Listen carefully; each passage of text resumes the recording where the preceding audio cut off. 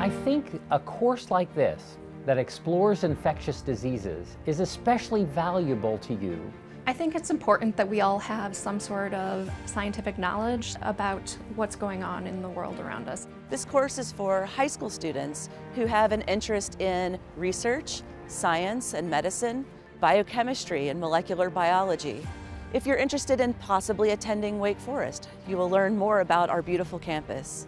This is a great opportunity for you to understand more about what it's like to be a scientist.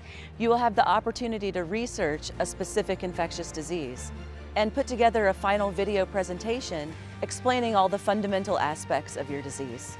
I think a course like this is a major step forward. I would have loved to have taken a course like this. It's going to give you a head start, an advantage that's going to really help you, and it's something I wish I had.